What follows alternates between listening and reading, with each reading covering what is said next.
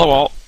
I'm going to talk about the neat utility you can get for Linux and using an AMD proprietary drivers.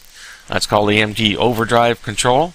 You can get this in whatever distribution you're using. The first tab here is the information. It says the HD 6800 series.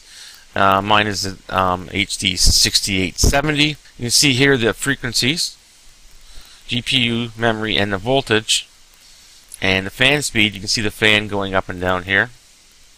And in the overdrive section, you can have low, you can set, mid, and high if you wish.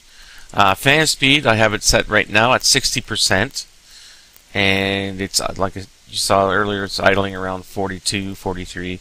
Or you can have like a preset high and low fan control, and in between as a graph, steps or zero, and app profiles, which I don't have.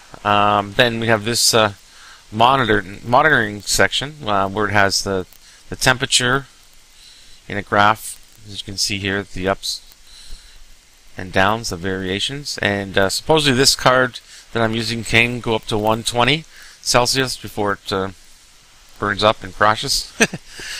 Fan speed, you can see in another real-time graph, and then the overdrive itself. If I go back, depending on what I'm doing, this sometimes will jump up and down, this part here to accelerate.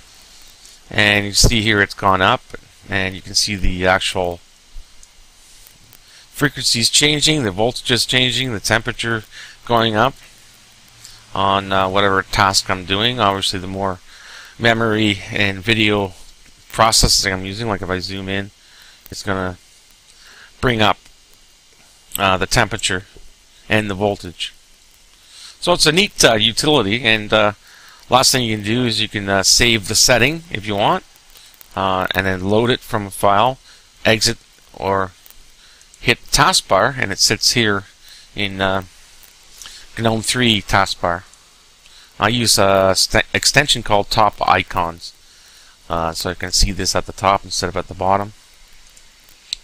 And that's basically all. I just thought I'd mention this in case you've never used this before and you don't have to fiddle around with command line as much, and you can keep a pretty good. You can keep an eye on what your card is up to in background. You can also set this so it's always on top.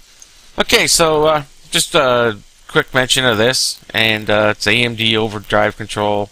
You can probably find it in your whatever distro you're using. And I know Ubuntu, I think you have to go to the SourceForge site and download the Mayan file, and open it up with Software Center, or use the command line to install it, I believe.